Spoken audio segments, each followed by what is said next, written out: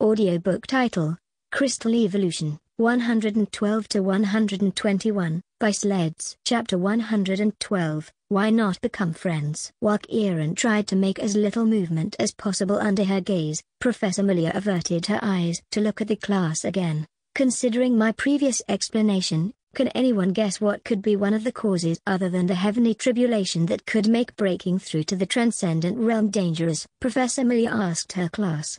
The class fell into silence once again. Kieran began to think about Professor Malia's previous words. She explained that one of the differences between the two realms is the awakening of the spirit. Could that be one of the causes? Kieran whispered. Yes, the spirit must be awakened at the same time as the body undergoes the heavenly tribulation, Elzeria replied next to him. Princess Elzeria, would you like to share your knowledge with the rest of the class? Professor Malia suddenly said while looking in the direction of the two. Attention was drawn to them as several surprised voices were raised in the class. Princess Elzeria? Isn't that the abomination that all the elves were talking about? She was in our class? This is the first time I've heard she's a princess. Professor Malia must call her like that out of obligation. I don't know what she must have done to make all her people reject her and not even call her by her title. Who's the guy sitting next to her? Doesn't he know that the elves don't want anyone near her? He may not know. He should get away from her quickly. Hearing the voices of the other students, Elzeria looked down at her book. I thought she was part of an important family since she had the name Silnoran, but she's a princess? Why do the elves warn students to stay away from her if she's their princess? Thought Kieran as he glanced at her. Sigh. The sound of a sigh was heard clearly despite the loud voices of the students. And without any warning, a pressure fell on the entire class, forcing them to be silent. All the students' eyes were drawn in another direction as they felt an immeasurable crystal essence coming from Professor Malia. Today is our first class together, so I will try to be tolerant but know that I do not tolerate any person disturbing my class. If you want to discuss a subject other than my class, do so once this one is over, said Professor Malia. It was only once she finished her words that she retracted her crystal essence, letting the students breathe again. Is she a transcendent? Kieran wondered when he felt his body free to move again. Princess Elzeria, we are listening to you, said Professor Malia. Yes, Elzeria replied, nodding and standing up. Depending on the cultivators and the path they want to follow for their future cultivation, there are 2 to 3 steps when breaking through to the transcendent realm. The well-known first step is to survive the heavenly tribulation and refine the heavenly tribulation energy. There are several methods to successfully defend yourself from a celestial tribulation, such as the use of defensive treasures or formation array. The second step is to separate one's consciousness. While one part deals with the heavenly tribulation outside of one's body, the other part must enter inside the spiritual world to divide a part of one's soul to transfer it inside the crystal tree to merge with the spirit to awaken it.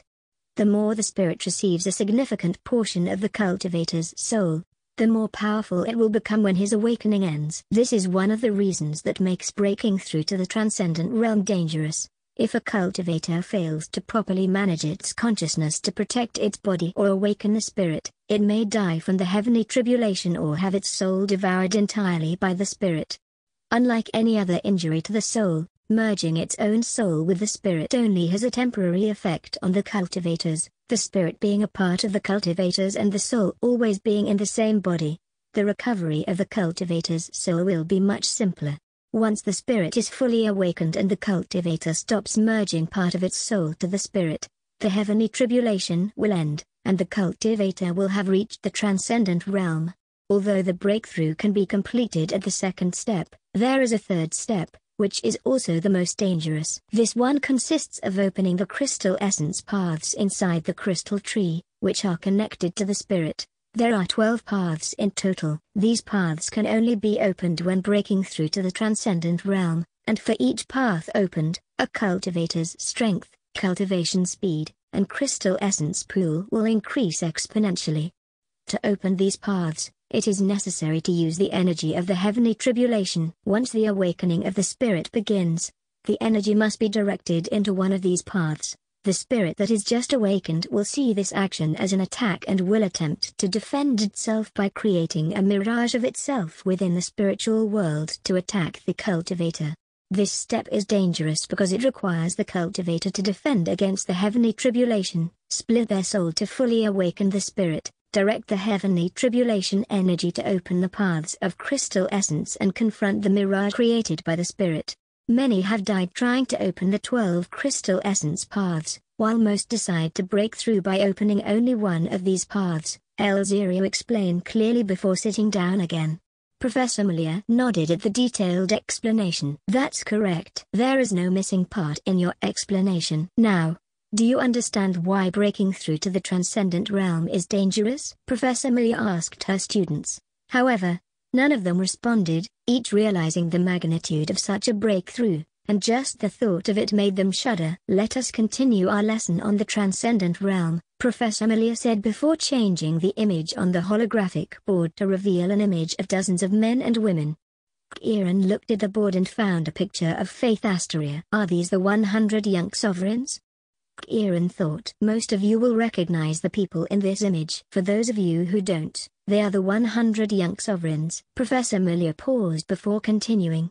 A majority of the students in this class probably dream of becoming one of them. Can someone explain to me why the 100 young sovereigns have the title of young sovereign? Several hands went up at the same time in the class. After being authorized by Professor Malia, one of them stood up to speak. That's because they are the 100 most talented young people in the Aegis Alliance, the student said quickly. This is just one of the reasons why they joined the 100 young sovereigns. It doesn't explain their title, replied Professor Malia. Another student stood up after being allowed to speak. It's because they have a great chance of reaching the sovereign rank before they turn 50. That's right. The transcendent realm is divided into 5 ranks, just like the mortal realm. These 5 ranks from lowest to highest are Lord, King, Emperor, Sovereign, and Saint. To become one of the 100 young sovereigns, you must have reached the transcendent realm, have the necessary talent to reach the sovereign rank before turning 50 years old,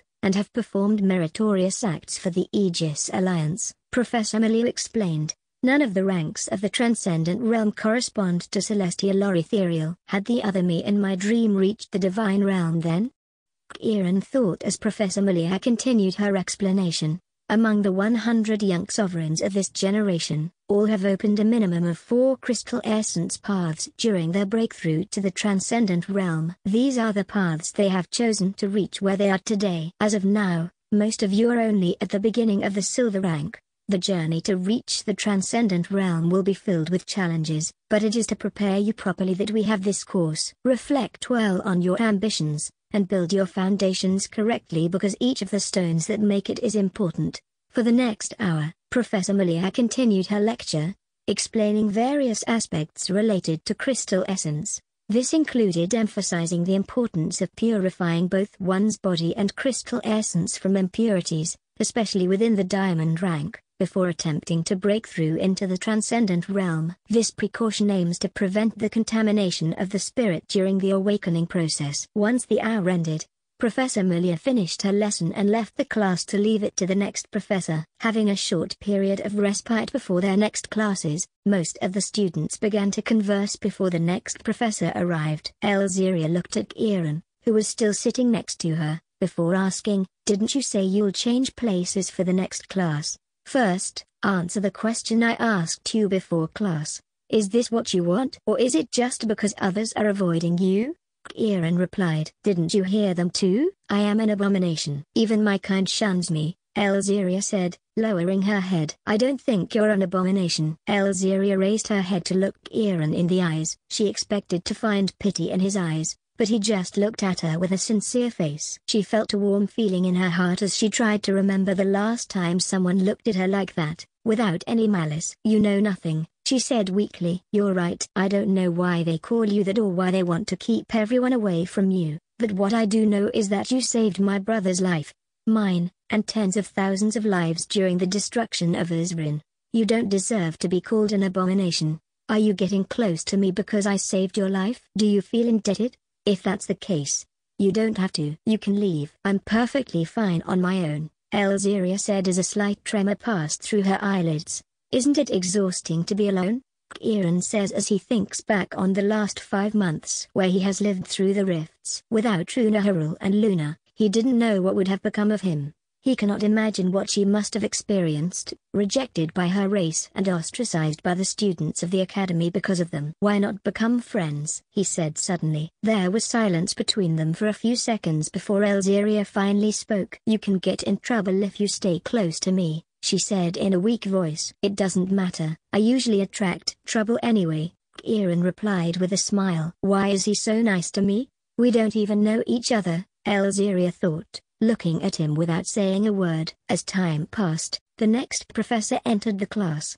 Kieran quickly recognized him as one of the two professors who had greeted him the day before for his inscription. "It's him." "Hello, everyone. I'm Professor Andrew, and I will be your professor for combat lessons," Andrew said, quickly introducing himself while glancing in Kieran's direction.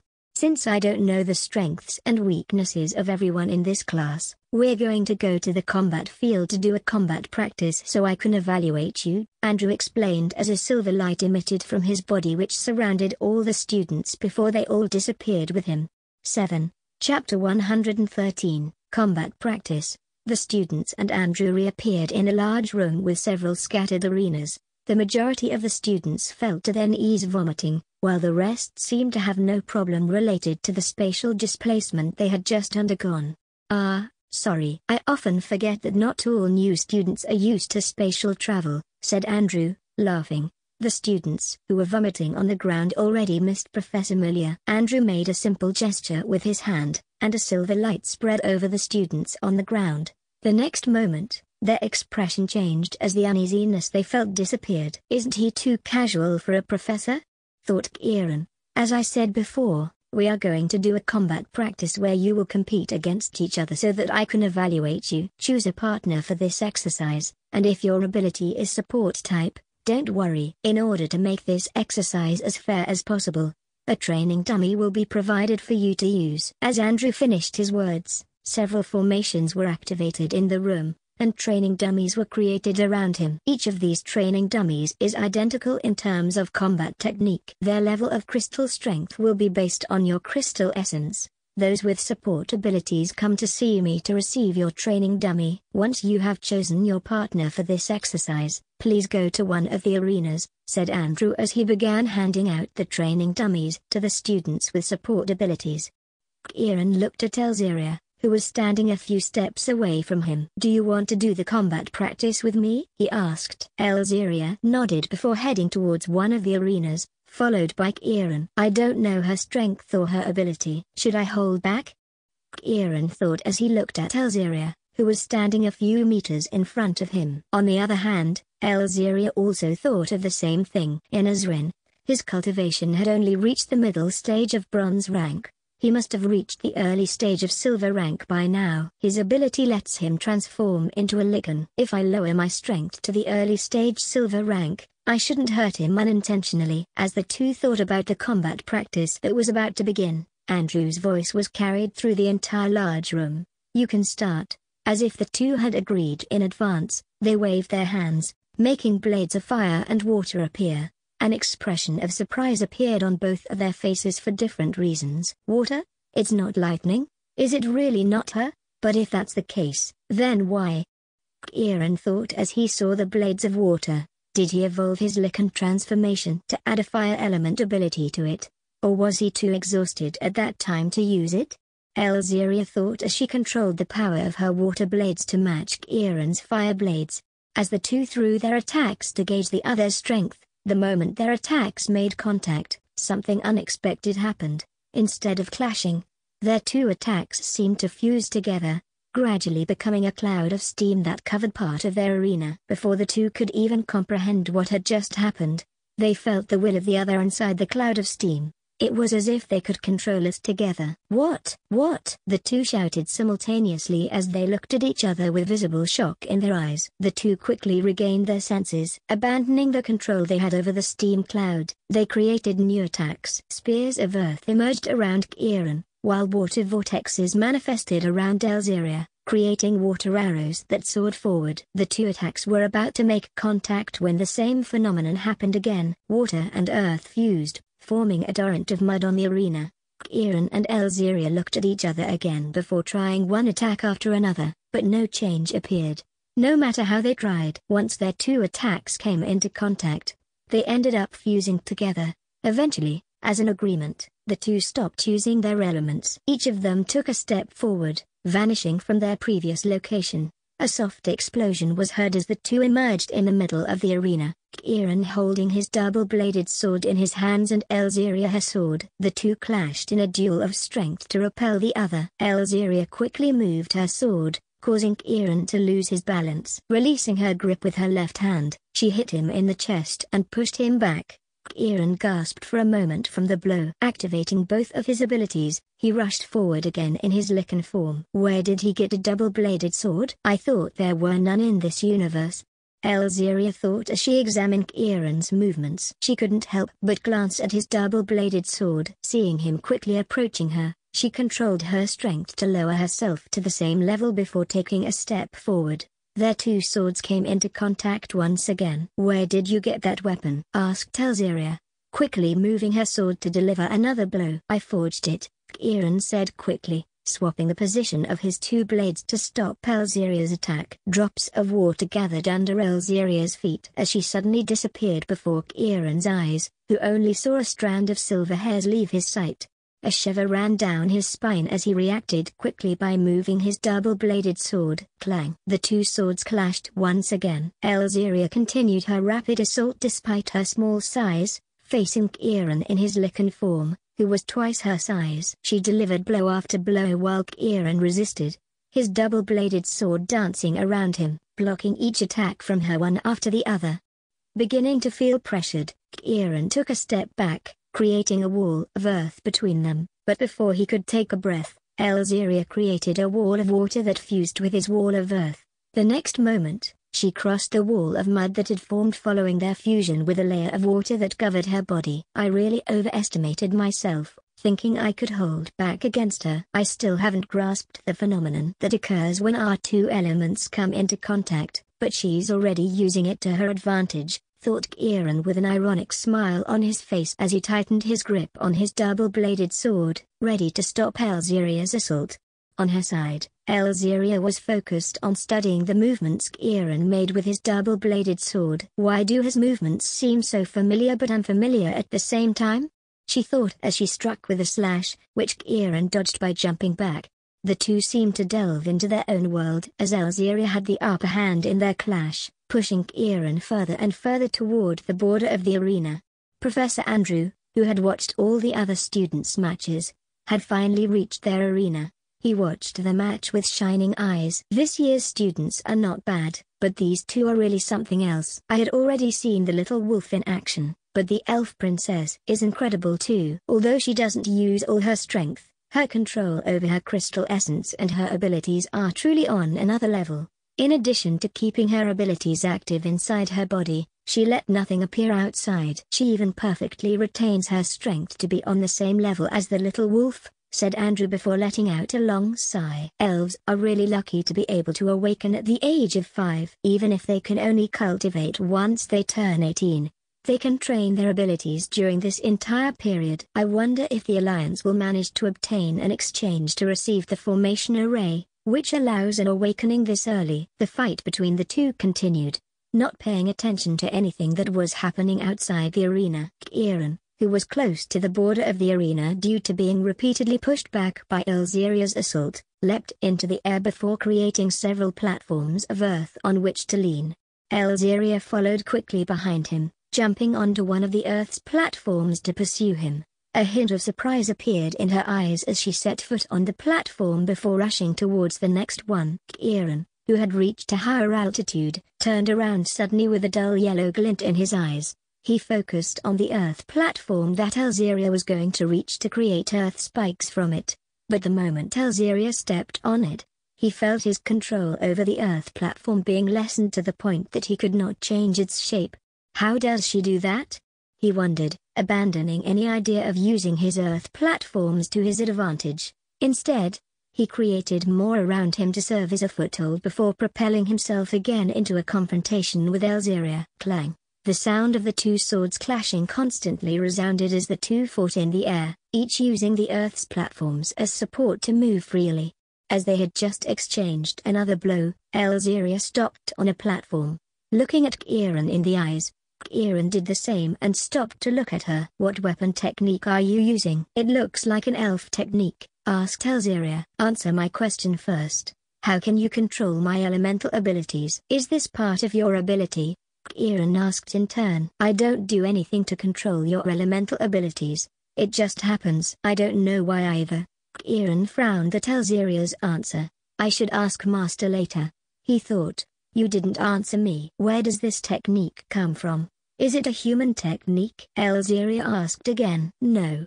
It's an elf technique I learned in a secret realm. The technique is called the Dance of the Heaven and Earth," replied Kieran honestly. "So it really was the Dance of the Heaven and Earth, but why is it different from the current technique?" "Did the secret realm come from an elf from another era?" "Even so, the technique has changed very little since the first king created it with his wife, so why does it feel so different?" wondered Elzeria. "Do you mind if I see the technique?" she asked. "I'm sorry. The technique was directly transferred into my brain. I can't teach it to you even if I wanted to," replied Kieran. "I see. Were you able to learn the first form?" "Yes." "Can you show it to me?" "Sure." Kieran's lips curled slightly into a smile as his golden blue crystal essence emanated throughout his body before being devoured by his blades. Elzeria's eyes became sharper, and a golden blue crystal essence also emanated from her body to be absorbed by her blade. "Earth-shattering? She knows the Dance of Heaven and Earth too?" thought Kieran as the smile on his face widened. He leaned on the earthen platform to dash forward, and Elzeria did the same. The giant's ability moved quickly through Kieran's body before reaching his arms. At the same moment, both swung a slash forward. "Earth-shattering! Earth-shattering!" With their voices in unison, the training room was covered by a golden hue. The students were suddenly frozen in this golden world while their bodies shook unconsciously. "These two are really something," Andrew thought as a silver sword appeared in front of him. The space around it seemed to twist under its presence. Taking the sword, Andrew made several cuts towards Kieran and Elzeria's arena. As if they were separated from the world, all the golden light was restricted within the confines of the arena. Inside it, all the earth platforms had been destroyed due to the power of their blows. They pushed each other back while their crystal essences were infused into their blades.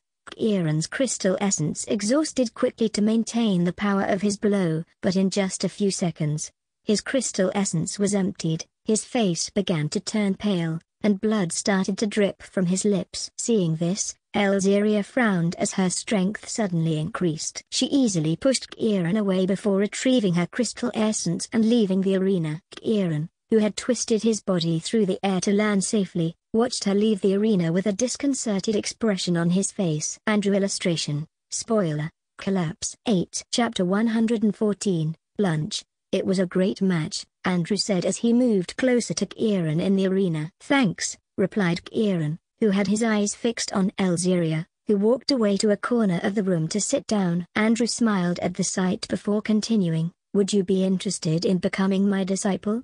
Kieran finally looked at him. "Sorry, I already have a master," he said. "Oh, is that true?" "Too bad for me. I'll still be able to teach you during our combat classes."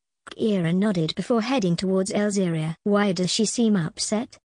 Kieran thought when he was close enough to see her face. He sat down next to her before asking, "Did I do something wrong?" Elzeria, who had looked at him since he got closer, finally turned her gaze towards him.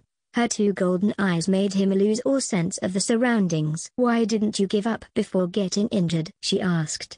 "It was a combat practice. It's normal to get hurt if I give it my all, right?" he replied. "Precisely, it's practice. I was controlling my strength so you won't be injured." "Yet, you continued to fight even when you exhausted all your crystal essence. You don't have to injure yourself to continue fighting in a combat practice. Is that why you're upset?" Elzeria suddenly frowned. "I'm not upset." "She's upset. I thought there was a chance she was the girl in my dreams with the strange reactions of my body since I saw her, but it seems they're not the same person. They don't even use the same element. Is my body reacting like this just because she's beautiful?" Kieran stopped thinking for a moment, admiring Elzeria's face before snapping back to reality. Well, she's not just beautiful. She's out of this world. The only one I could think of who could compare to her is the elf queen I saw in my dream. She even has a good personality. I don't understand why the elves call her an abomination. Classes are almost over. Do you want to come with me to the cafeteria? Asked Kieran, changing topics. I already told you that you might get in trouble if you stay near me, replied Elzeria. And I told you it wasn't a big deal. Elzeria looked into his eyes and saw that he wouldn't give up no matter what she said. She let out a long sigh. Okay. Once Professor Andrew's class was over, all the students left their class to go to their respective activities. Kieran and Elzeria walked together towards the cafeteria under the eyes of several students, including elves, who glanced at them with dark looks. Ding. Kieran received a message from his brother telling him to meet in the cafeteria. He answered him quickly before continuing on his way with Elzeria. Not long after, they arrived at the cafeteria, had their meal, and found a place to sit. Ryan arrived shortly after. He froze for a moment when he saw Kieran and Elzeria sitting next to each other before sitting across from Kieran. Who is it? Elzeria asked. This is my younger twin brother, Ryan. Ryan. This is Elzeria. Kieran quickly made introductions between the two. Nice to meet you, said Ryan before starting to eat. They didn't look alike, except for a few details of their face. But can they really be called twins?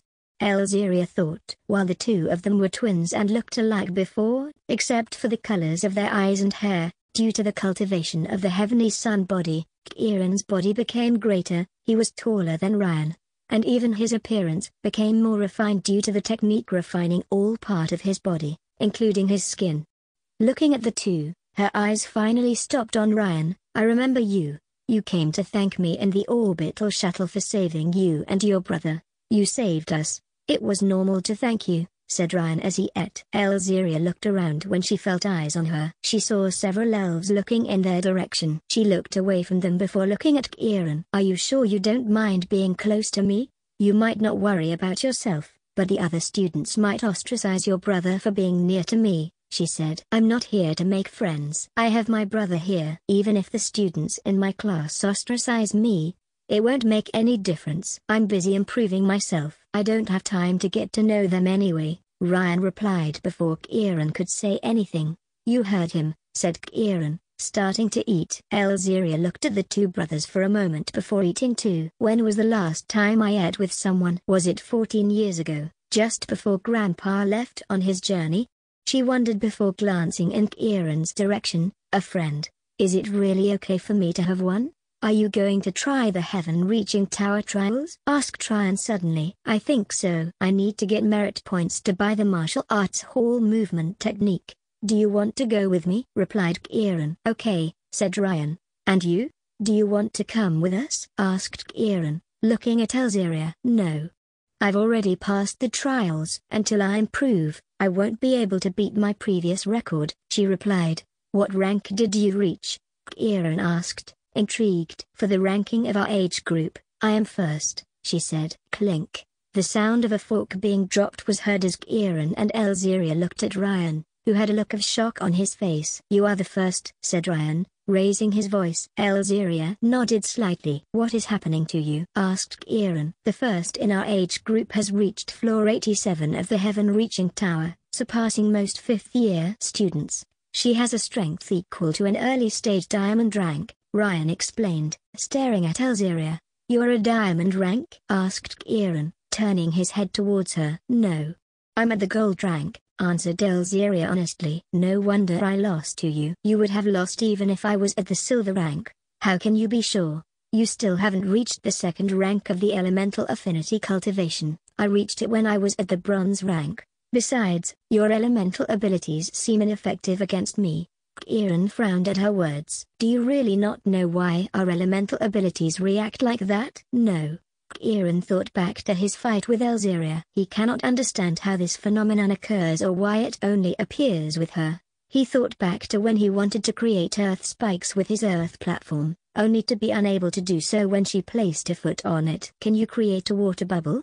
He asked suddenly. Elzeria looked at him before putting down her fork and raising her right hand in front of him. A fist-sized water bubble quickly formed above her hand. Kieran looked at the bubble and moved his right hand over the bubble. His expression changed as he could feel a connection with the water bubble. He could even influence it. He focused on this feeling, and the water bubble between their hands began to change shape. The two looked at each other at the same time before Elzeria made the water bubble disappear and looked away. You see, it's not just me, you too can influence my elemental ability, she said, picking up her fork to continue eating. Kieran stared at his right hand, trying to remember the feeling he just had when changing the shape of the water bubble. On his side, Ryan watched the two as if they were in their world, excluding him. Who am I? What am I doing here? Why do I feel like the third wheel? He thought before looking into Kieran's eyes. At least he doesn't seem so gloomy since he met her. Once their meal was finished, the three left the cafeteria, and Elzeria said goodbye to them before going on her own, leaving the two brothers alone. 6. Chapter 115, An Exalted Race. Kieran watched Elzeria walk away before turning back to his brother, who smiled at him. What's wrong? Asked Kieran. You seem to like her, Ryan replied. Why do you say that? You didn't stop smiling at her every time you glanced at her. Did I smile?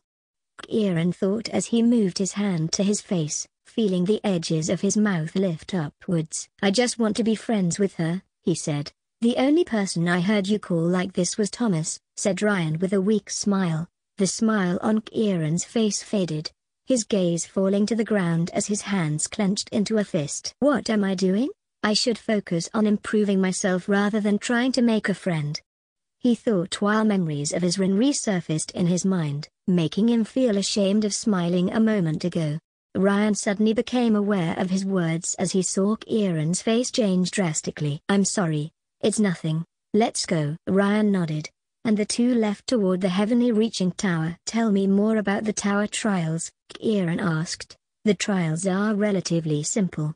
As I already told you, the tower has many floors. On each floor, we must face a different number of cultivators, crystal beasts, or other races of a rank and a precise level of crystal essence created by the formations array of the tower. The first floor consists of facing a bronze rank opponent with a crystal essence level of 500. For the second floor, the number of opponents increases, reaching 3. On the third floor, the number reaches 5. This is how the floors of the heaven-reaching tower are divided. Once the third floor is passed, you start again with a single opponent but with a crystal essence level of 600. Does every 3 floors of the tower only increase the level of crystal essence by 100? No. This is only valid for the bronze rank. Every 3 floors, the level of crystal essence of the trial's opponent increases either by 10% or by 1 rank once you have managed to face 5 opponents at the peak of the rank.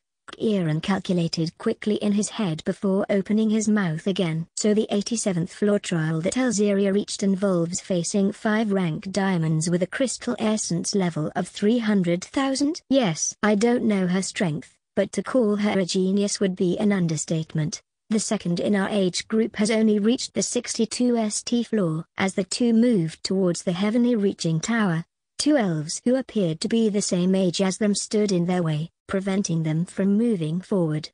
One of them looked at Kieran before turning to the elf next to him. Laral, is he the human who dares to talk with the abomination? He asked. Yes, Neldorin. That's him, replied Laral. Kieran, who was watching the two, suddenly frowned at the mention of an abomination as his gaze turned dark. Why are you looking at me like that, humble human? Do you think because she talks to you, you're special?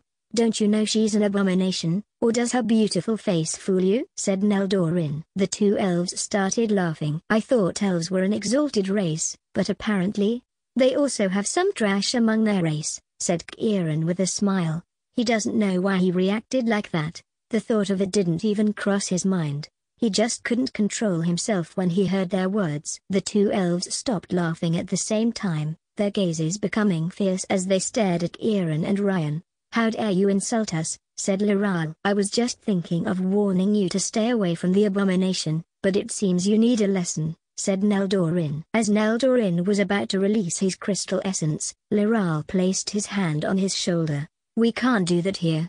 The rules forbid us, he said. TSK. You're lucky. If I bump into you in one of the rifts, "I'll make sure you pay for today's insult," said Neldorin, turning around to walk away. "Why wait to meet me in a rift? There are combat arenas not far away," said Kieran. Neldorin began to speak when another voice interrupted him. "Since there are two of you, we'll have a duel in pairs since my brother's time is precious. And, as we don't want to waste a second for nothing in your company, why not bet some academic merit points? Unless you're afraid of us humble humans, that is," Ryan suddenly said.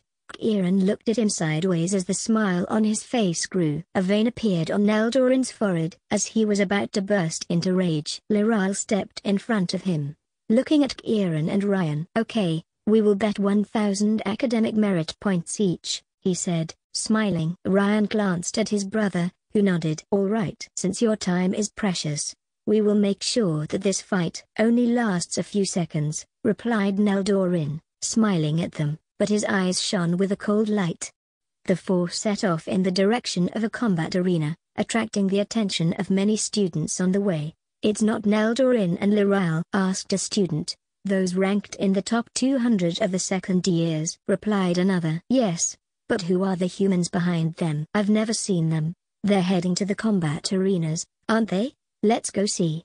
As a dozen students followed behind them, the four arrived at the Academy's combat arenas. Each arena was large enough to accommodate 20 fighters on it. All of them had functions to create protection for the public, to change the environment within the arena, and even a function to bet on the matches taking place inside.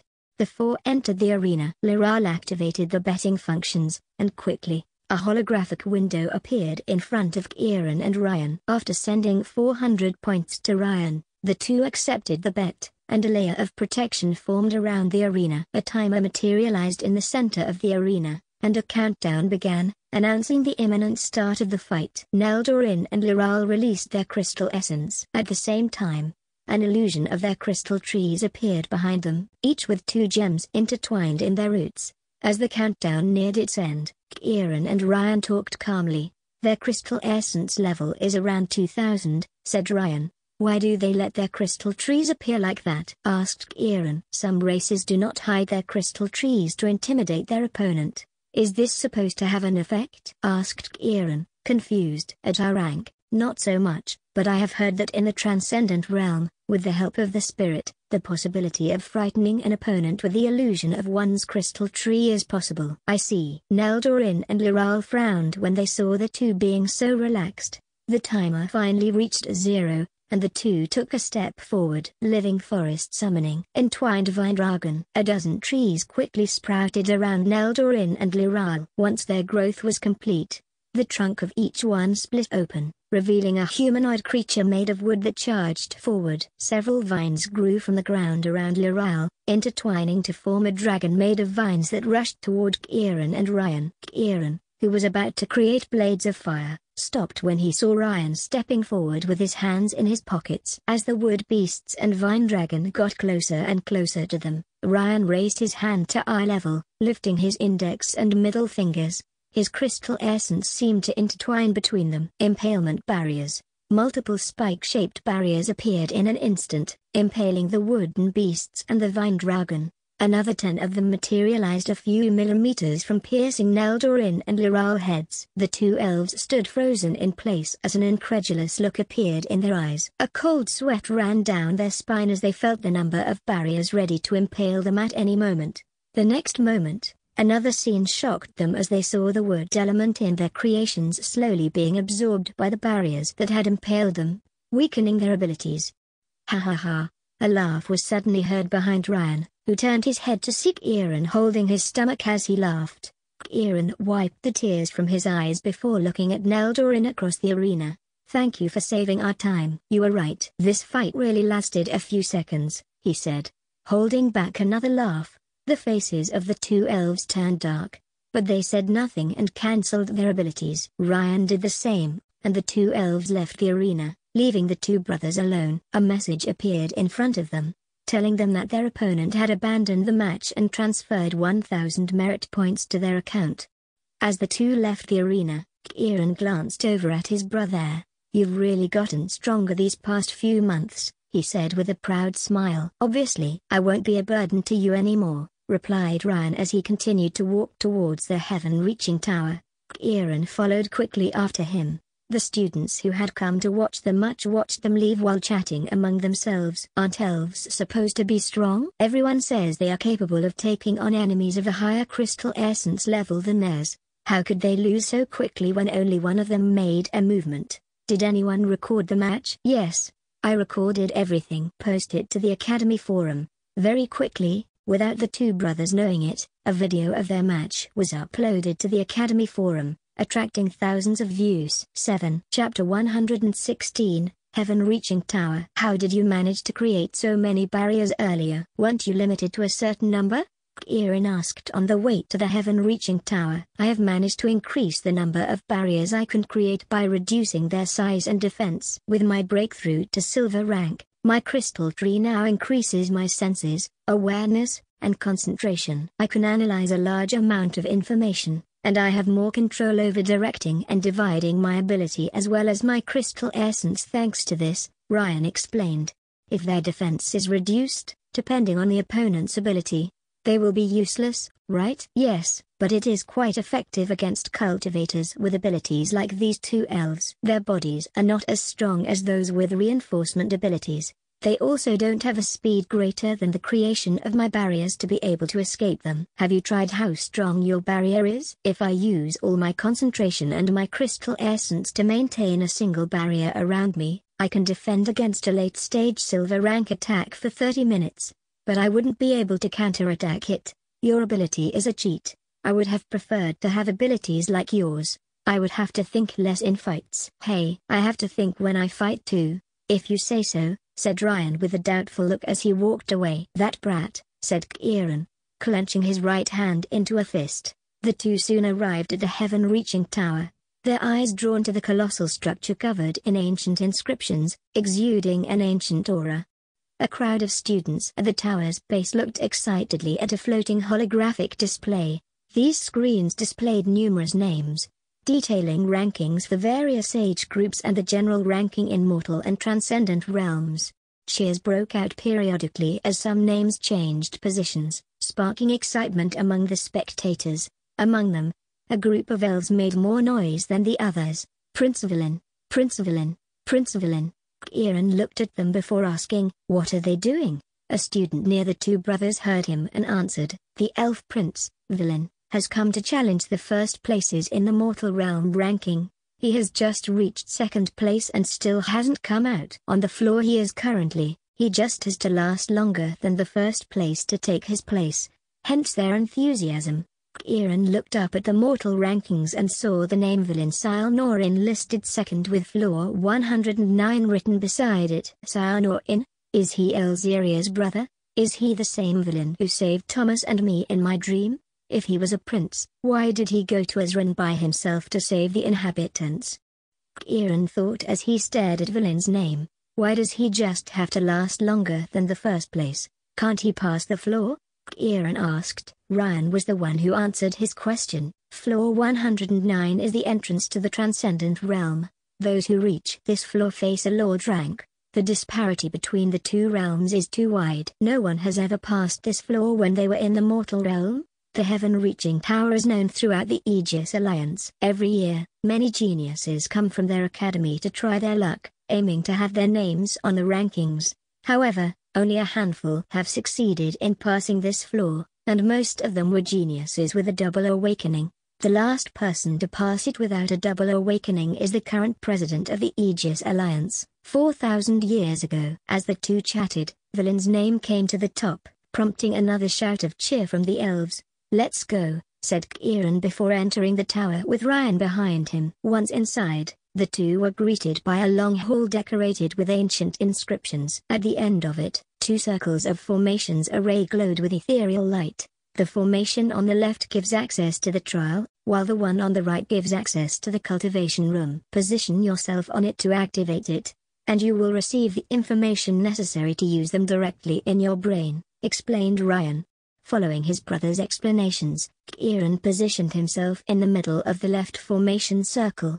The next moment, A flow of information entered his brain, explaining to him how to use the two formation circles. Each of them checked the identity of each person before allowing them to enter the floors to which they had access. With a simple thought, Kieran disappeared, followed closely by Ryan. As the two began their trial, outside the tower, a shocking sight appeared before everyone, causing a wave of shock throughout the entire academy. Next to the name Valensyl Norin, floor 110 could be seen displayed for all to see. When Kieran opened his eyes, the scene before him had changed to a forest. "Is this the first trial?" he said before spreading his crystal sense around him. He felt something quickly approaching him. Turning his head in its direction, he saw a moving figure of shadow and mist, its eyes illuminated with a supernatural light rushing towards him.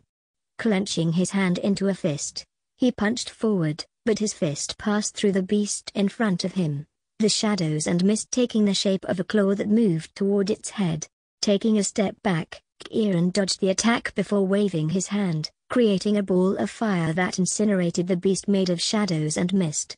First floor passed, gain 10 academic merit points. An ancient voice echoed in the forest. "I only earned 10 academic merit points?" As Kieran talked to himself, a small orb that appeared to be a pure compressed crystal essence appeared floating in front of him. "Is this what Ryan told me about the tower trial being beneficial for cultivation?" Bringing his hand closer to it, the orb was absorbed into his body before entering his spiritual world. The scene before him changed once again, the forest disappearing to give way to an ancient battle arena covered in blood. Two men and a woman dressed in elegant clothes opposed Kieran. Their hair was a shimmering blonde while their eyes were blood red. The three's irises widened when they saw Kieran, veins appearing around their eyes as they opened their mouths, revealing sharp teeth. The blood on the arena began to move around them as if obeying them. The three moved their fingers, which had changed, now possessing long sharp nails, towards Kieran. The blood moved at their will, turning into arrows of blood that rained down on him. Kieran created a wall of flame in front of him to stop the blood arrows before splitting it into 3 blades of fire, which decapitated the 3 in front of him. A trickle of blood escaped the bodies of the 3 before attaching to their heads, returning it to its initial position and healing the burn on their necks as if nothing had happened. Kieran frowned before creating 3 giant fireballs that incinerated the 3, leaving no trace of their bodies behind. Second floor passed, gained 15 academic merit points. The same ancient voice echoed around him again, and another orb, a little larger than the previous one, appeared. "The reward has increased by 5 academic merit points. Is this the case for each floor? If that is the case, I would not be able to obtain the 10,000 academic merit points needed to purchase the Earthbound Stride technique." Picking up the orb, it was once again absorbed into his spiritual world on its own. The scene before him changed again at that moment. Vampire illustration, spoiler, collapse. 7. Chapter 117, Master Inscriptionist Association. In a part of the Transcendental Academy of Austrian, Elzeria walked inside a building with a sign above its door indicating Master Inscriptionist Association. Walking slowly through the entrance hall, many students' eyes fell on her, and the murmurs she had been accustomed to since arriving at the academy were heard one after the other. Elzeria didn't pay attention to their words and continued to walk towards the reception desk while looking at her silver bracelet. Some of the inscriptions on its surface were disabled. "I turned it off because it seemed broken, but why do I feel like people around me notice me more than before?" she thought to herself as she arrived at the counter. "Hello," she said to the employee, who looked at her with eyes that seemed filled with disgust despite the smile he displayed. "Welcome. How can I help you?" said the employee. "One of the inscriptions on this bracelet appears to be defective. I would like to have it checked," she replied, showing her bracelet. The employee glanced at the inscriptions but couldn't determine their functions or whether one was defective. "The level of the inscriptions on this bracelet is higher than my capabilities. Can you give it to me so that I can have it checked by someone more competent?" asked the employee, still wearing a fake smile. "Yes," replied Elzeria, taking off the bracelet from her wrist. Suddenly, a deafening silence filled the hall. Every pair of eyes that looked in her direction seemed to be in a trance. Elzeria handed her bracelet to the employee, but he seemed unconscious as his eyes were fixed on her. "Excuse me," said Elzeria, but the employee still didn't answer. As she was about to call him again, A voice came behind the employee. "What are you doing, idiot? You don't see that a customer is waiting? Stop daydreaming and move aside." The employee was pushed aside and seemed to come to his senses while looking at the man who had just arrived. "Sorry, Professor Wenksin," said the employee, bowing to the man. Professor Wenksin seemed to be wearing different clothes from the other professors Elzeria had seen so far. His eyes were a dark blue, while his equally colored hair was spiked backward with a braid cascading down his back, along with an accessory resembling an orb attached to the end of the braid. "Excuse my employee for his incompetence, Princess Elzeria," Wenksin said, bowing slightly before continuing. "As an apology, I will personally check the inscriptions on your bracelet." "Thanks," replied Elzeria, holding out her bracelet. Inscriptions appeared above Wenksin's hand before flying around Elzeria's bracelet momentarily. "There is no problem with the 2 inscriptions on your bracelet," he said. "Are you sure?" "Yes. The inscription to obscure your presence from the senses of others and the one that reduces your natural charm are both in perfect condition. It's a waste that someone like you uses both of these inscriptions, but I can understand why, seeing these students who seem lifeless," replied Wenksin while looking at the students in the hall who had their eyes fixed on Elzeria. Elzeria didn't react to the professor's words. She had long become insensitive to such compliments, whether veiled or explicit. In the Elven Kingdom, she was considered an abomination and a sinner.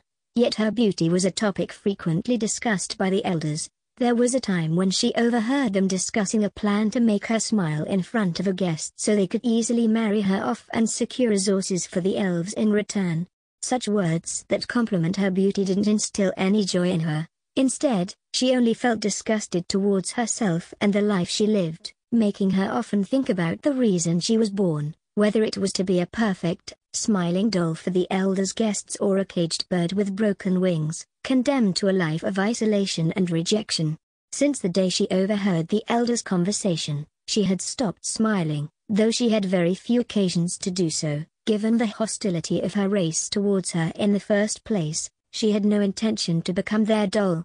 "Is there a reason why their effect doesn't work on a person?" she asked, wearing her bracelet again while activating the inscriptions engraved on it. The students seemed to come to their senses at the same time, avoiding any glances in her direction. "The inscriptions on your bracelet were created to affect even Lord rank cultivators. There are only 3 ways to bypass their effect. The person is of a rank higher than Lord. They possess an ability or artifact rendering their effect ineffective, or you manipulate the inscriptions to prevent them from affecting that person." "I see. Thank you, Professor Wenksin," said Elzeria before leaving. "Sigh, what a shame she's not my future sister-in-law. She would be much better than this fury," Wenksin whispered when he suddenly felt a chill on his back. "Is this fury sent spies into my association?" he wondered, looking around before giving up to return to his office. Elzeria left the association, looking at her bracelet. "Does he have an artifact that negates the effects of the inscriptions on my bracelet?" she wondered. Pressing a button hidden on her bracelet, a holographic screen appeared before her, allowing her to access the Aurora Net. As she was about to search for information on the Academy forum, a video caught her attention. "Is it Kieran and Ryan? Why are they fighting elves? Is it my fault?" she asked herself anxiously as she played the video. Her anxiety disappeared quickly as her gaze moved towards the heaven-reaching tower. "I wonder how they're doing." A notification suddenly appeared on the Academy forum. "The limit of the mortal realm ranking has been broken. Elf Prince Valen joins the geniuses who have succeeded in passing floor 109. Elzeria's gaze grew firmer as she read the notification while her hands clenched into a fist. She turned around before heading towards the training grounds. Kieran ascended through the floors quickly. With each floor, the difficulty increased while the academic merit point reward also increased by 5. After 3 hours inside the tower, he finally began to reach his limits on floor 39 by facing 5 silver rank opponents with a crystal essence level of 7,000. Floor 39 was filled with volcanoes that erupted from time to time, filling the sky with volcanic ash and making the surroundings dark. A few meters in front of him, 2 beasts covered in molten magma that constantly changed shape, resembling a nightmarish fusion of lava flows, rock, and pulsing veins of liquid fire roared in his direction. Beside them, 3 mounds of cooling magma solidified before his eyes. These beasts were called Ignorock. They were born in the heart of volcanoes. Their physiology resembled golems, with a core in their body that served as a heart. On his side, Kieran's condition was not optimal. He was breathing heavily. His crystal essence was almost depleted due to the numerous opponents he had to face until there, and all along his left arm were burns revealing his flesh. Despite being in an illusion created by the tower, he could feel the pain as if it were real. One of the 2 Ignorocks in front of him began to distort. What looked like a twisted hand extended from its body. Kieran held his left arm in pain as he dodged the attack. The ground beneath his feet turned a fiery red hue, the temperature rapidly rising. Without a moment's hesitation, he leapt backward, and in the blink of an eye, a wave of molten lava erupted from the very spot he had occupied just moments ago. Roar! The other Ignorock that hadn't moved yet began to let out a scream. What looked like a deformed mouth on its body twisted. An intense heat seemed to gather inside as an incandescent red light emanated from it. The Ignorock opened its mouth wide the next moment, spewing a gigantic lava ball towards him. A yellowish tint shone in Kieran's eyes as he erected a thick wall of earth before him. The ball of lava hit the earth wall, destroying it in its path. Kieran took advantage of the short delay his earth wall gave him to escape the area. The ground shook violently as the ball of lava fell, causing him to lose his balance and quickly jump into the air before falling. He suddenly felt something approaching him, but he had no time to react. Before he understood what had just happened, he felt an intense burn in his back, which pierced him. His vision blurred, but he could see that one of the Ignorocks had extended a part of its body, piercing through his back, with the other part protruding from his chest, while the areas near the entry point began to melt under the intense heat. His vision quickly went black. When he opened his eyes, he found himself in an empty room in front of an array formation. His body in perfect condition. 39th floor failed. Ranking updated. Current ranking 97th among second years. 1,000 academic merit points awarded for reaching the top 100 ranks. The old voice still echoed around him. A notification from the academy arrived at the same time. Congratulations on reaching your current rank. A monthly reward is granted based on your rank. Monthly reward, 1,000 academic merit points. Monthly reward, 1 hour access to the elemental training grounds. Kieran blinked several times at the rewards he had just received before quickly accessing his academy account to check his academic merit points. The number 8,565 appeared on it. I haven't reached the 10,000 points needed for the Earthbound Stride technique, but I'm not far from it. I can try to take some tasks to forge to get the rest of the points. Depending on Ryan's level in the inscriptions, we can even try to create an artifact together. Plus, I even got an hour of access to the elemental training grounds, he said, smiling.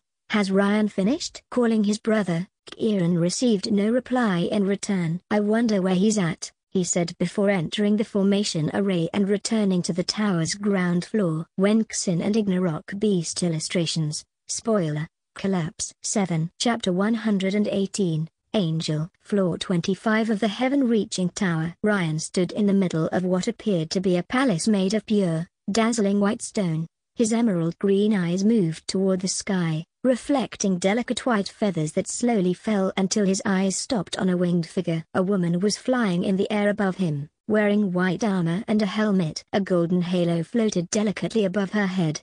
Her long golden hair fluttered in the wind while white wings spread behind her back, propelling her with a gentle, rhythmic flutter through the sky.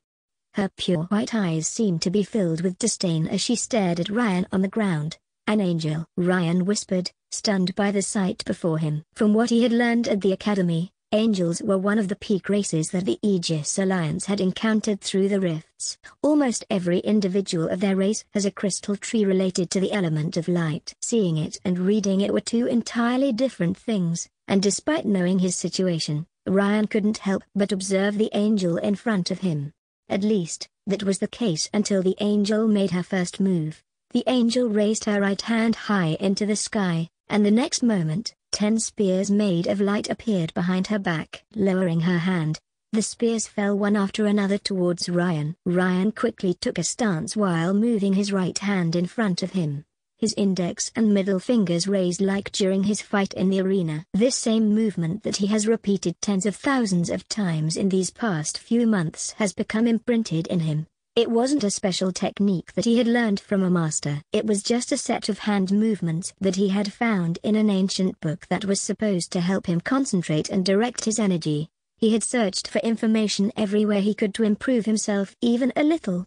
And although at that time he found the idea of using hand movements to concentrate laughable, he had quickly discovered that his mind would strangely calm down when he performed these movements that seemed so simple. And as the spears of light quickly approached him, he whispered, "Barrier." A barrier barely larger than him surrounded him, blocking the spears of light that shattered into bursts of light on impact. The barrier shook slightly for a second. The next moment, tiny particles of light left by the remains of the spears were absorbed by his barrier, which took on a slight white glow. Ryan only glanced at the particles of light once before directing his crystal essence through his ability. Dozens of spike-shaped barriers appeared around the angel, aimed at her white wings. But before they could reach her, a white light escaped from the angel's body, taking the form of a bright white bell, protecting her from Ryan's attack. The angel spread her two wings, making the bell disappear. The bursts of light around her seemed to give her a divine appearance. A long sword of light appeared in her hands, as she fluttered her wings, moving quickly towards Ryan, who reacted by creating a barrier in her way. Tightening her grip on her sword, the angel swung it forward, slicing the barrier in her path in two. The angel came before Ryan, her sword raised, ready to bring it down on him when her movements stopped. When she saw the smile on Ryan's face. Raising her head, she saw a solid barrier fell on her. She began moving her body to receive the attack when she felt her feet trapped in a barrier. Using more strength, she broke the barrier, restraining her movements while swinging a slash at the barrier that fell on her. A shrill sound rang out as the sword of light and the barrier collided. Despite the frail appearance of her body, the angel had stopped the fall of the barrier, which was several times her size. Resisting the weight behind the attack, she gradually pushed back the barrier. Ryan, who had taken advantage of this opportunity to get away from the angel, once again formed numerous spike-shaped barriers around her as well as more solid barriers around the angel's arms to restrict her movements. Sensing a threat to her life, a white light shone in the angel's eyes before spreading across her body and growing rapidly, blinding Ryan. The sound of an explosion and shattering glass rang in his ears. The next moment, he felt his barrier shake violently, and some of his crystal essence drained in the process of maintaining it. A crater had appeared where the angel was standing a moment ago. She had now appeared before him with her sword of light in her hands, swinging it quickly in a furious assault on his barrier. As Ryan accessed his aurora collar, a white stone appeared in his hands. He made several seals with his hands, and small inscriptions materialized around him before being printed on the stone, which shone brightly the next instant. Numerous elemental particles of light were released from the stone and quickly absorbed by Ryan's barrier. The barrier that trembled under each of the angel's furious assaults became more stable, resisting more easily to the angel's light elemental attack. Yet, despite the consumption rate of his crystal essence being reduced to maintain his barrier in place, he still felt his crystal essence being drained quickly under the attacks. Ryan frowned. "Looks like I can't go any further than that. I should at least try to give it my all," he said, biting his lip. His face suddenly paled as a large amount of crystal essence disappeared from his spiritual world. A barrier suddenly formed around the angel's head. Collapsing barrier. The angel couldn't react to the apparition of the barrier around her head. The barrier suddenly began to compress on itself before exploding. Ryan smiled momentarily, but his face quickly turned somber when he saw the angel still alive with shattering particles of light falling to the ground. Despite protecting herself at the last moment with a layer of light, her face was still ruined by his attack, with half of her head bleeding profusely, but she looked at him with her eyes filled with cold light. An explosion of light manifested around the angel as the sword in her hands grew larger and more tangible. She raised the sword above her head before bringing it down on Ryan with all her strength. Ryan watched the sword fall. He no longer had enough crystal essence to maintain his barrier. He just looked at the angel with a smile as he whispered, "Fuck it." The angel's sword sliced through the barrier and Ryan. The next moment, His vision sank into a world filled with white light. In another area of the academy, away from the heaven-reaching tower, a student with spiky dark blue hair was sleeping comfortably at the base of a tree with a soft pillow under his head and a look of satisfaction on his face. A girl appeared next to him, with dark red eyes and long, dark red hair. Her slender figure was accentuated by the uniform she wore, and a vibrant touch was added by the presence of a crimson scarf wrapped around her neck. "Wenzhou, wake up," she said, her eyes staring at the sleeping student. The expression of satisfaction on Wenzhou's face changed as if someone had pulled him out of a sweet dream. "Give me 5 more hours," he replied, half asleep. The girl frowned at his reaction as she jumped and sat on him, trying to provoke a response from him, but he just adjusted his position and seemed to continue sleeping without caring about the weight falling on him. A vein appeared on the girl's forehead. She grabbed Wenzhou by his uniform collar before lifting the upper part of his body and shaking him back and forth. "Wake up, Liu Xing." "Why are you waking me up?" "I was having a wonderful dream," he said, slowly waking up, his voice weak as he yawned and rubbed his eyes while absent-mindedly looking at her. "You idiot. Someone took your place in the rankings. You dropped to 98th. And?" Wenzhou replied nonchalantly, rubbing his hair. "Go challenge him to a duel, or at least take the tower trials to reclaim your spot. It should be easy for you if you put in some effort." "Why would I do that?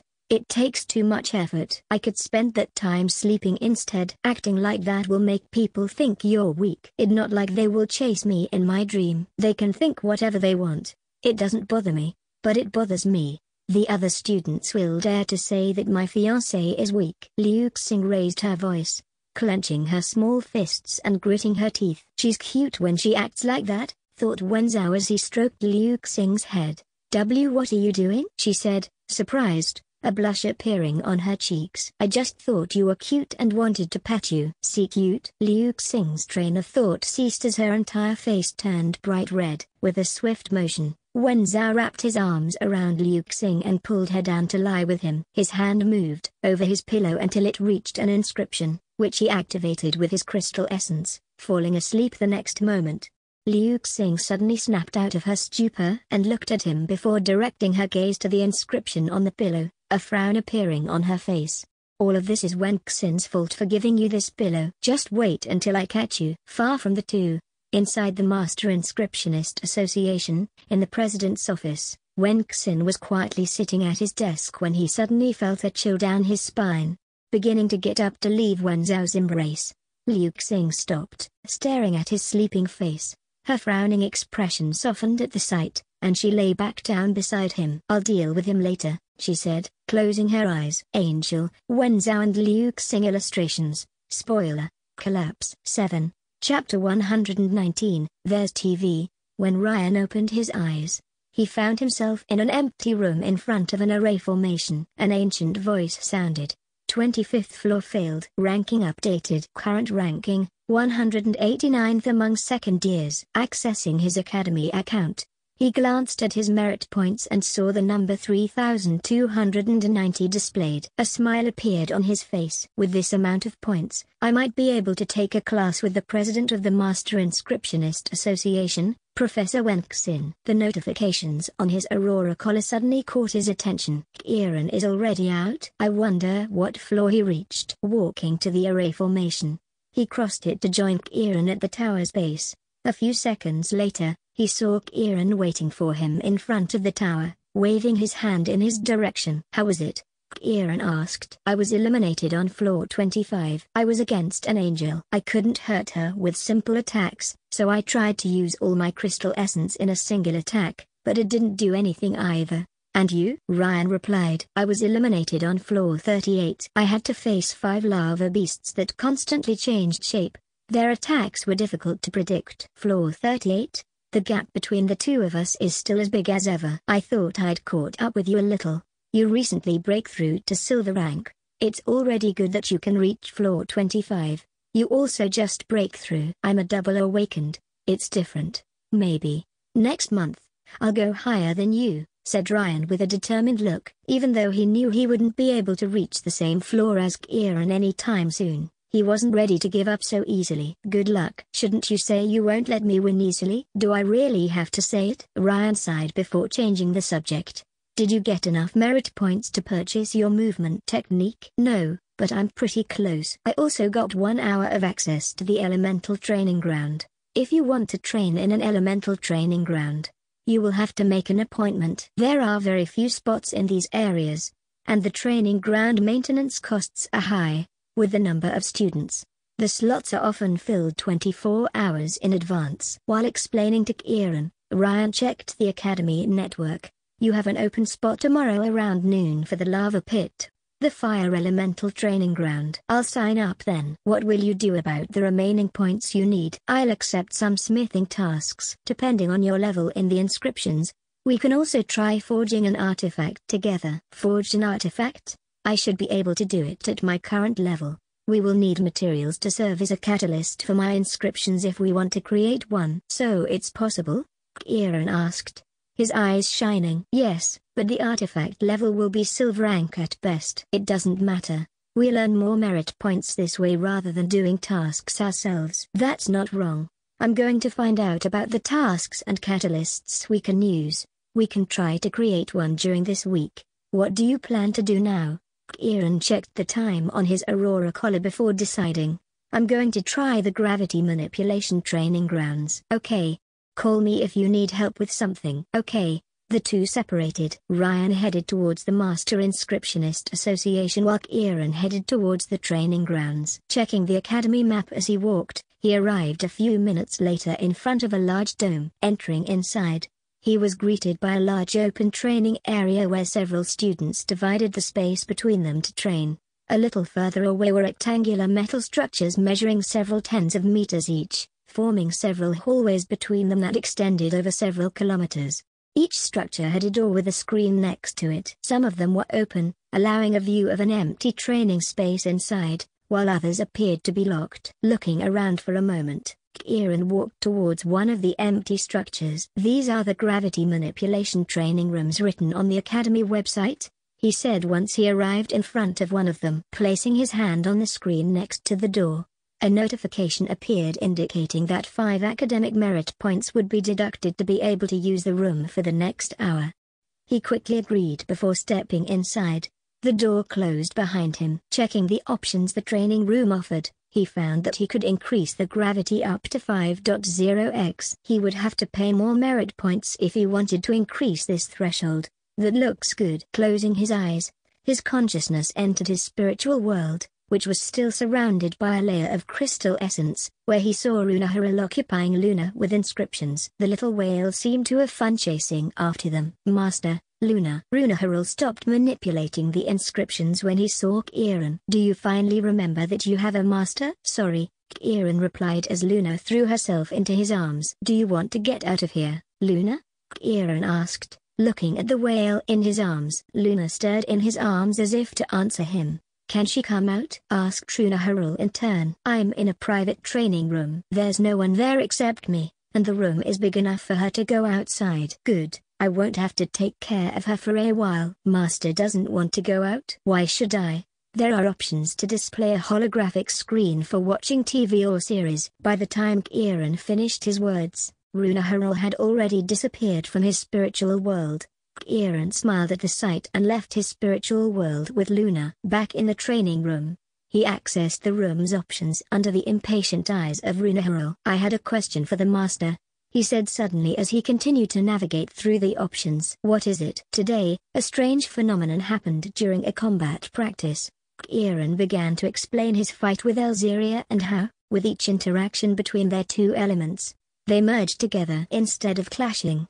Runahurl seemed lost in thought when he suddenly said, You asked me if I had children yesterday, but you didn't answer my question at that time. Have you met an elf with the same last name as me? Huh? Oh yes, she's the one I had my combat practice with. Her name is Elzeria Silnoran, Kieran replied, taken aback by the sudden change of subject.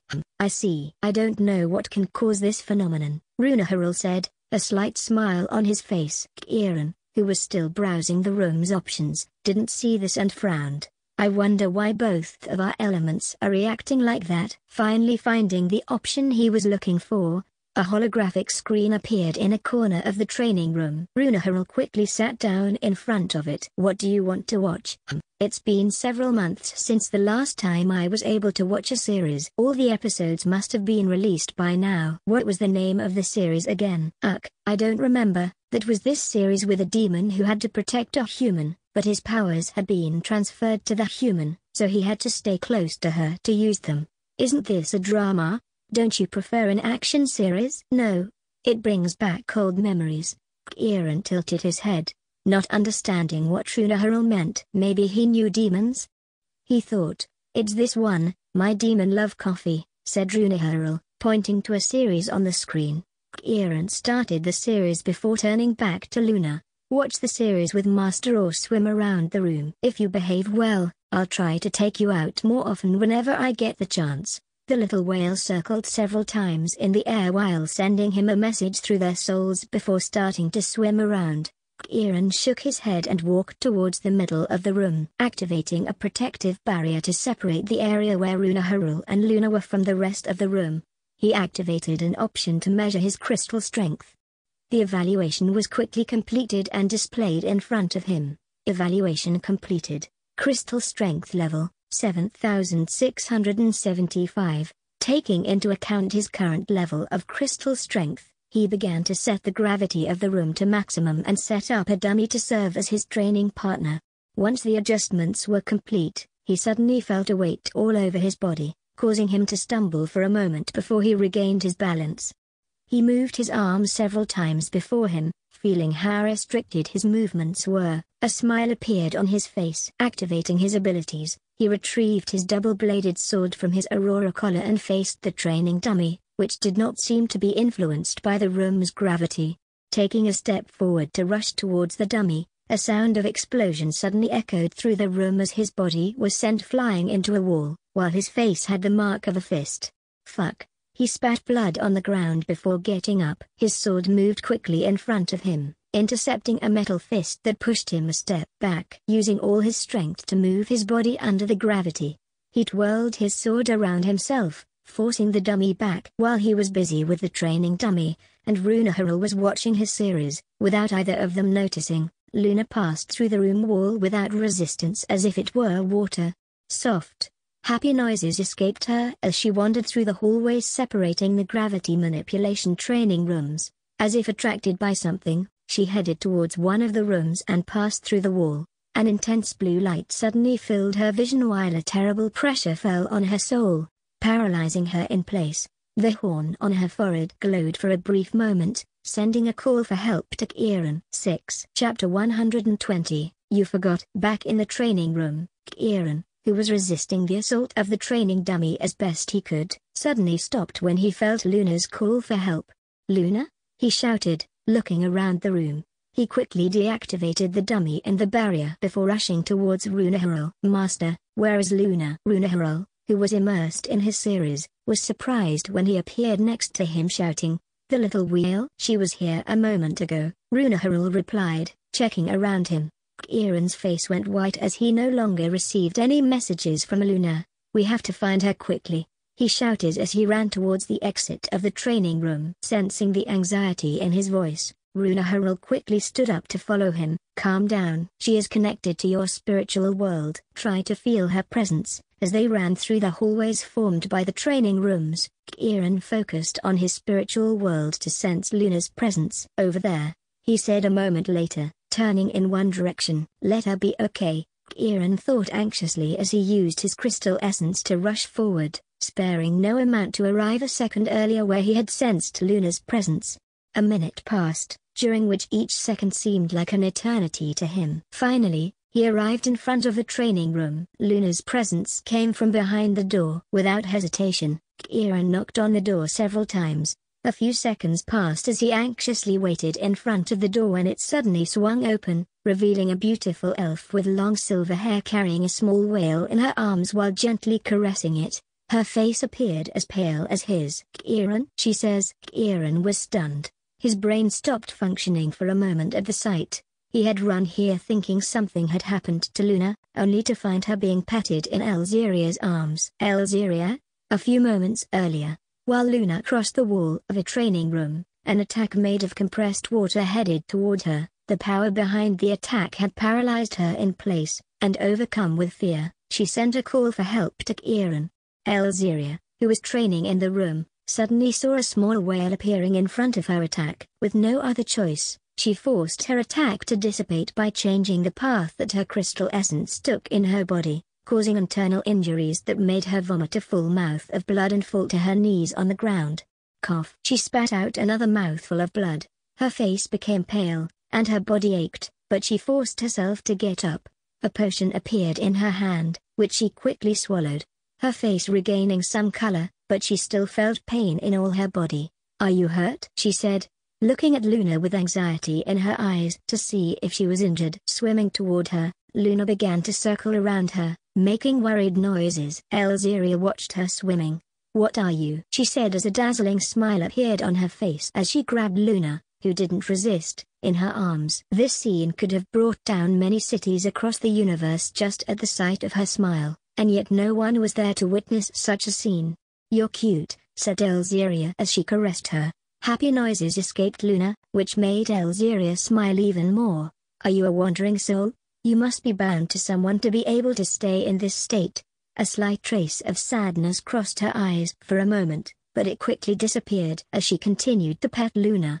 A minute later, loud knocking sounds came from the room door. Elzeria frowned and walked towards the door with Luna in her arms. Opening the door, she saw Kieran standing in front of her. "What are you doing here?" she asked. Hearing Kieran's voice, Luna struggled slightly before leaving Elzeria's arms and throwing herself into Kieran's arms. Do you have any idea how worried I was? You should have sent me another message to let me know you were safe," he said, lifting the small whale in front of his eyes, which seemed to curl up to become even smaller than she already was. The horn on Luna's head glowed slightly, using their bond to send him a message. "You forgot." Luna nodded, making happy noises, looking at her. He didn't know whether to laugh or cry. On her side, Elzeria looked at her hands with a feeling of loss. Looking up, she observed the interaction between the two. Her eyes fell on Kieran's face, which was pale and dripping with sweat. "Were you worried about her?" she asked. "Yes." She suddenly disappeared and sent me a call for help. "Sorry for any trouble she may have caused you," he replied. "It's nothing, but you should be careful of her. Wandering souls are fragile. If she had entered another training room and an attack had hit her, she could have died." "I know." I wanted to give her a bit of freedom, as she had been confined in my spiritual world since I arrived at the academy by letting her swim in my training room, but it seems I'll have to be stricter with her. Hearing Kieran's words, Luna began to tremble, trying to leave his arms. There are functions to block soul attacks in training rooms so that it does not pass through the room's walls. This should also prevent her from being able to pass through walls. "Really? Thank you, Elzeria." Luna, who was still struggling, managed to escape and threw herself into the arms of Elzeria, who welcomed her by caressing her. Elzeria's lips began to curl up, but she quickly restrained her smile and lifted her eyes to gaze at Kieran, who wore a betrayed expression in response to Luna's actions, forcing her to hold back another smile that threatened to appear at any moment. "What are you doing in her arms?" Kieran asked through his bond with Luna. Luna's horn glowed, and a look of surprise appeared on his face. "Her caress feels good, and her smile is pretty." "Wait, you see her smile?" Luna let out happy noises while he stared at Elzeria. "Now that I think about it, I've never seen her smile." Thinking about the words of the other students and the elves, his expression darkened. How much she has suffered in the Elven Kingdom, if even here, surrounded by different races, she is treated like this? Clenching his hands into a fist, he looked at Elzeria, whose eyes were fixed on Luna as she gently caressed her. Feeling his gaze, she raised her eyes to meet his. "What's wrong?" she asked. Nothing." Kieran forced a smile before an idea popped into his mind. "Have you finished your training? If you don't mind, can I ask you a favor?" "I'm done for today." "Do you need my help?" "Luna seems bored alone in the training room, and since she seems to like you, would you mind coming with us to keep her company?" Elzeria looked at Luna in her arms before nodding. "Okay, thanks." The smile on Kieran's face widened. Behind him, Runahurul watched the interaction between the two without saying a word, but from the light shining in his eyes, he seemed to enjoy the situation more than his series.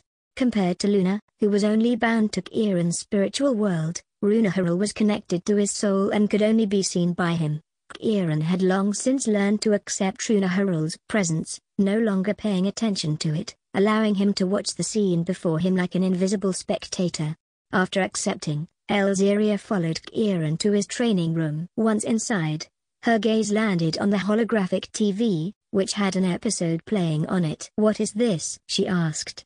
Kieran paused for a moment before coming up with an explanation. "It's a series Luna watches to keep herself occupied." Elzeria nodded and moved in front of the holographic TV before sitting down with Luna on her lap. Runahurul followed, glancing toward Kieran, who quickly understood by putting the episode back to where it was when they left the room. Accessing the room's options, he searched for the option Elzeria had told him about before activating it. He then reactivated the barrier that separated him from Elzeria and the others, as well as the gravity in the training dummy. Taking his double-bladed sword from his Aurora collar, he rushed towards the training dummy, transforming into a lichen. As time slowly passed in the training room, Elzeria occasionally glanced in his direction. 6. Chapter 121.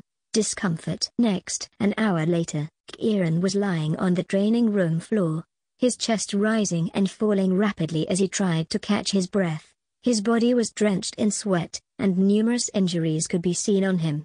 A shadow appeared above him, accompanied by a cold sensation on his cheek. He instinctively raised the upper part of his body to sit up and saw Elzeria crouched in front of him, holding a cold soda can in her hand. "Here," she said, extending the can towards him. "Thanks," Kieran replied, taking the can and drinking all the contents as if he hadn't had a drink in days. Elzeria looked at him for a moment, her eyes moving to the injuries on his body. "Do you always train like this?" "Yes, I try to give my all every time I train." "Why are you training so hard?" "Because I am weak," he said, his expression turning somber as his gaze fell upon Luna lying beside Runahurul. "If I weren't so weak and had made different choices, many things could have changed. She wouldn't have become a wandering soul." Elzeria remained silent, fixing her gaze on Kieran's eyes. "So, he too can make such an expression?"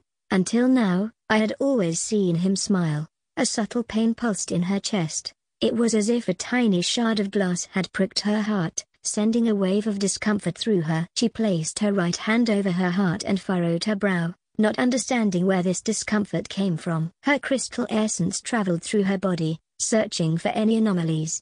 "Did Luna cause you some trouble?" Kieran suddenly changed the subject, and a smile reappeared on his face as if it had never left. "No, she's quite calm," Elzeria said as she stood up. The discomfort she felt a moment ago seemed to disappear just as it had come. "Have you finished your training?" Kieran checked the time before nodding. "Yeah, it's getting late, and Ryan will be waiting for me to go to the cafeteria. Do you want to come with us?" "Okay." Kieran thought that she would refuse again and that he should insist, but to his surprise, she quickly accepted. He stood up the next second. "Luna." Hearing his call, Luna reluctantly swam towards him before entering his spiritual world. "Let's go." The two started walking through the academy towards the cafeteria. On the way, Kieran sent a message to Ryan to let him know that he would be arriving soon. As they approached the bustling cafeteria, the two could smell the aroma of various dishes filling the air and the hum of conversation from the students enjoying their meals. After getting their food, they found Ryan sitting at a table and rejoined him. Ryan looked up as the two approached, a slight smile appearing on his face when he saw Elzeria. Then his gaze fell on Kieran's appearance, who looked exhausted and beaten. "What happened to you? You look like shit," said Ryan. "Still better than you," Kieran replied, sitting down in front of him. It only took one exchange for the two to start arguing with each other. Elzeria sat calmly, observing the interaction between the two brothers while eating. "I bet you trained with a training dummy again and got beat up. You have a weird fetish," Ryan said. "I already told you I don't have any weird fetish. I can't find a training partner at any time, but if you want, you can serve as my training partner," Kieran replied. Memories flooded into Ryan's mind, and his face paled.